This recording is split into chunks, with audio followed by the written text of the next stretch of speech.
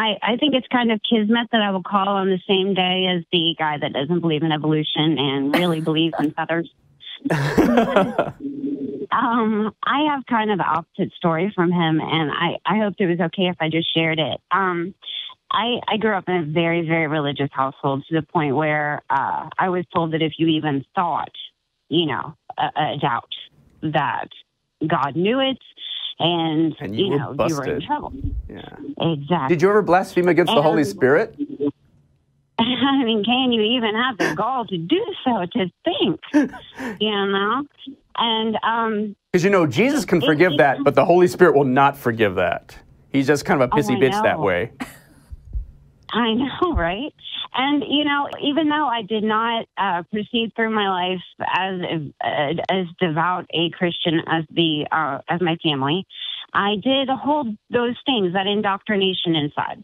And I remembered those things. So when people would say things, it would scare me. I would, like, step away. Lightning bolt. Yeah. You know? And I got married, and my husband confessed to me that he was an atheist. And at first I was like, I don't want to hear it. I don't want to hear it. You know, lightning bolt again. And, you know, but I'm not a closed-minded person. So finally I came back. I was like, tell me more. And he introduced me to the Atheist Experience, and he introduced me to what he thought. So that started me doing research. And I'll just pause in the middle and tell you. Well, I tell you, once you start doing research, this story takes a violent turn from Christianity. But go ahead. Doesn't it, though? Doesn't it, though? Yeah. I can't tell you how many Christian preachers I know who say they studied their way out of Christianity. Exactly. But you know what really did it for me? And I don't mean to sound awful, but I do have a history of drug and alcohol abuse. That's not awful. It was when I was a Christian. I was a full-fledged Christian and completely, you know, immersed in this abuse. And it wasn't until I was reading and researching, and I'm telling you, binge watching Atheist Experience, and, you know, a lot of Matt's debates, and I just love you, Tracie. You're awesome, and David, you're awesome too. This is our favorite caller so far of the whole day. I kind of came to this conclusion that Christianity was a replacement drug. I was going through a rehab facility that was supposed to be secular. I mean, it wasn't based on any sort of, you know, religious basis. But I would hear story after story. God got me off of drugs. God got me off of drugs. God got me to stop drinking. God, you know, Jesus saved me. Jesus did he send you a feather when he did that? And now God is all I think about all the time, constantly. I know, right? So, you know, I'm sitting here thinking, then why is this the fourth time you've been in rehab? And it wasn't until I started realizing that no God was going to save me, and no Jesus was going to come down in some ball of light, and no angel was going to appear at the foot of my bed and tell me that these drugs and alcohol were bad, and that I needed to save myself.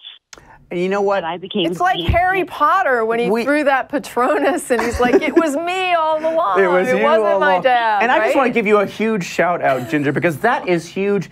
And somebody who knows that and nothing else knows more than anybody who knows everything else and doesn't know that. The fact that you had a horrible problem, it was ruining your life, and who saved you? You saved you. Right. And I cannot give you a shout out enough for that, and just applaud you for that. Thank you.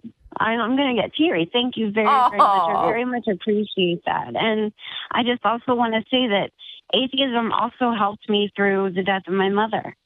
It was okay that I was not going to see her anymore. I let that go. It's okay. It was not one of these things where people, you know, I hear people call and they talk and they say, I just can't bear the thought of not seeing my loved ones again.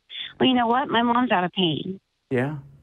And, you know, I'm fine with it. Atheism has helped me come to grips with so many things in my life that has saved me. Yeah. If I needed saving. I think it's very empowering. What you're describing is very empowering. That idea that, you know what, I have to do this or it's not going to get done. And what's ironic is that you have these theistic sayings, like these little colloquial sayings that are so geared toward atheism, like God helps those who help themselves. And it's like, wow, that's that's kind of like saying you better help yourself because you're not going to get help from God. Well, I think it's an atheist miracle, and I have faith in you, Ginger. Thank you so much. I really do appreciate it. And it's like atheist Christmas. It's like atheist Christmas here.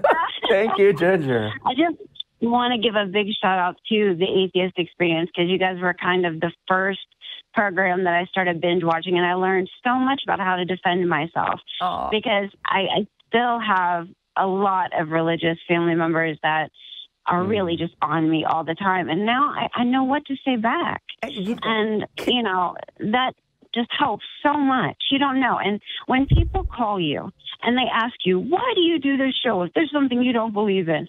What do you Oh, I believe in a lot of things. Yeah.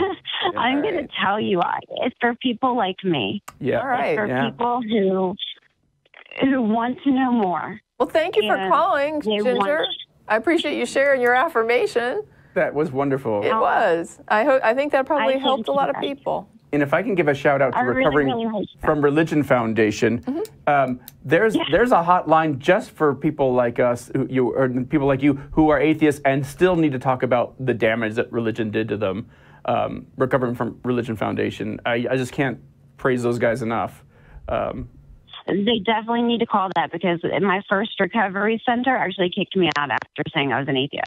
And we actually have the link to Recovering from Religion. How about that? Another atheist miracle here. In our resources on the Open Show thread. So just FYI to folks, if you feel like you're in need of that kind of help, you can reach out to them. Yes, please call. But I know you guys are running short on time. I thank you so much for letting me speak. All right, well, thank you so much. We love you. Bye.